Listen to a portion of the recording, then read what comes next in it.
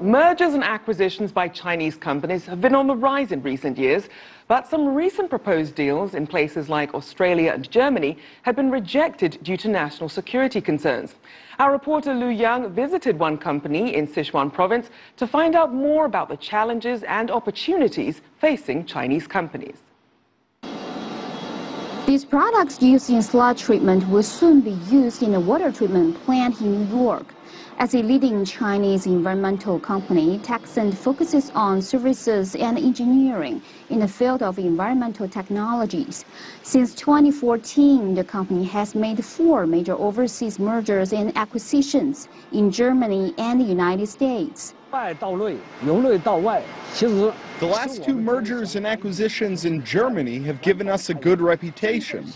From technology to engineering construction, it has formed complex, systematic environmental services.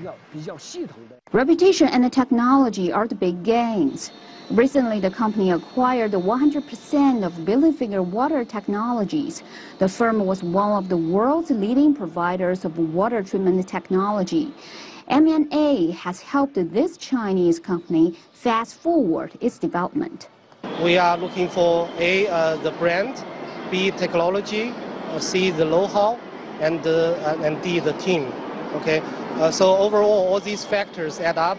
We compare some targets in domestic China versus overseas like Germany or US.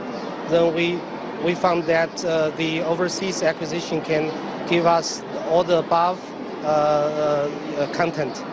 According to Xinhua News Agency, China's overseas mergers and acquisitions were worth a record $134 billion in the first half of 2016. However, China's purchasing power has raised concerns in the West, especially in countries such as Germany and Australia. In August this year, the Australian government rejected China's State Grid Corp's bidding for its largest electricity network, citing national security concerns. Another example is recent delays surrounding a China-financed nuclear power station in the UK.